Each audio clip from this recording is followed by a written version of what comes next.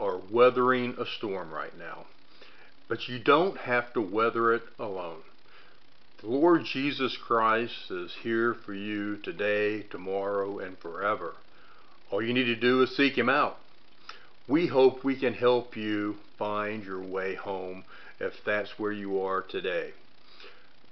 But as we weather this storm of uncertainty related to the coronavirus, the COVID-19, and as it spreads across our nation here in the USA and overtakes some of our biggest cities, New York City is being crippled right now by this virus, as are other cities. The state of North Carolina was just issued a declaration of emergency by the White House, and that is happening in other states across the United States, as well as presidents and leaders of other countries around the world taking similar actions. But I want to come back again to weathering the storm. I want to read a Bible verse to you. Mark 4:37 through 39 says, "Suddenly a windstorm struck the lake. Waves started splashing into the boat, and it was about to sink. Jesus was in the back of the boat with his head on a pillow, and he was asleep. His disciples woke him and said, 'Teacher, don't you care that we're about to drown?' Jesus got up and ordered the wind and the waves to be quiet. The wind stopped and everything was calm." Now the same thing is going to happen with this coronavirus epidemic or pandemic. It's going to come to pass. All right.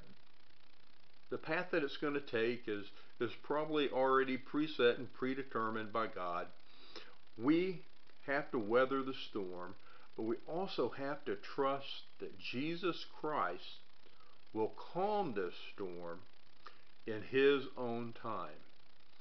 All right, so as I mentioned in my video yesterday about turning it over to the Lord, we need to do that. We need to give up our fears and our anxieties and our worries to the Lord. We need to trust that the Lord will protect us, guide us, and lead us down the path of our own personal journey.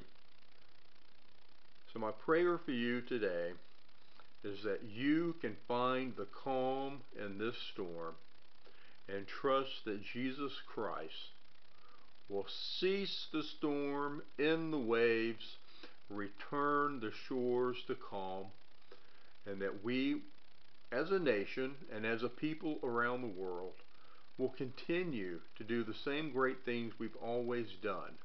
But let's do them in the name of Jesus Christ, and let's help those who are less fortunate than us. If you're one of the many hoarders, and I'm among them, with a stockpile of toilet paper, water, and other necessities, please make sure you make those things available to those who are less fortunate around you. Not everyone was able to get out and get supplies. There are elderly amongst us who simply did not have the means to get out, and plus they were extremely at risk of contracting the virus if they did. So we need to provide for those people, provide for those in need. That's exactly what Jesus would have us do. That is what Jesus did as He walked the earth as a flesh human. He provided to the least among us. He set the example, and now we must carry it out. We must do these things in Jesus' precious name. Amen.